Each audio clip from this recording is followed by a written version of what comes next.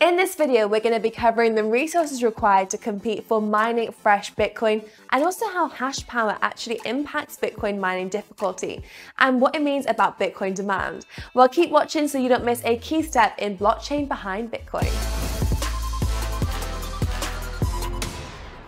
In our previous Academy video, What is Bitcoin Mining? We learned that like gold miners using picks and shovels to extract gold, a Bitcoin miner needs two things, mining hardware and also energy, and from that they'll produce a new block for the blockchain. Well, yes, but it's not all that simple. So in this video, we'll cover Bitcoin mining difficulty. Mining difficulty actually changes depending on whether the total Bitcoin hash power consumed by the network has increased or decreased. In this video, we'll cover Bitcoin mining and also how it impacts us in the cryptocurrency space. So let's start with hash power and mining. While solving the mathematical puzzles for new blocks on the Bitcoin blockchain actually requires huge amount of computational power. Because there is such a need for power, this leads to miners joining forces and coming together in Bitcoin mining pools and solving these mathematical puzzles together, leading to the first individual miner or the mining pools that find the right hash and get the right block reward. So if you're an individual miner, then you receive the rewards, and in a mining pool, block rewards are split among participants in a proportion to their share of the computational power in the pool. With this so-called hash power, the entire network increases accordingly.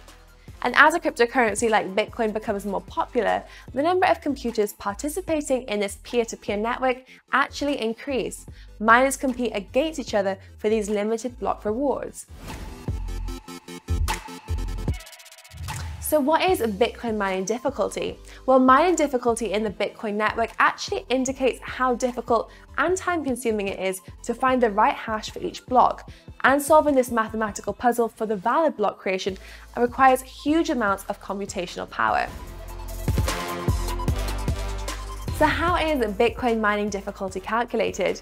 Well, Bitcoin was created with the intention that 2016 blocks take 2 weeks to mine. If the blocks are created in a shorter period of time, then the difficulty is actually automatically adjusted. So if the hash rate is longer or shorter than the intended 2 weeks, for example, it took only 10 days, it means that difficulty is too low, and therefore it will be increased around 40% to ensure that it now takes 2 weeks to find those 2016 blocks. Now, it's really important to note that Bitcoin mining difficulty can both increase and decrease.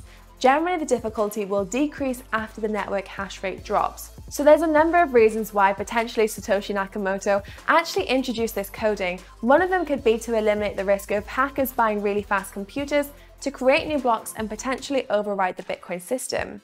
So an adjustment of difficulty upwards or downwards actually depends on the number of participants in the mining network and their combined hash power. In summary, mining difficulty actually indicates how difficult it is to solve a really complex cryptographic puzzle in the process of Bitcoin mining. The difficulty of mining increases or decreases over time depending on how the miners in the network work. So I told you it's not as complicated as you might think. Well, I hope you found this video useful, and as always, make sure not to miss another video by subscribing to the Bitpanda YouTube channel and turning on your notifications.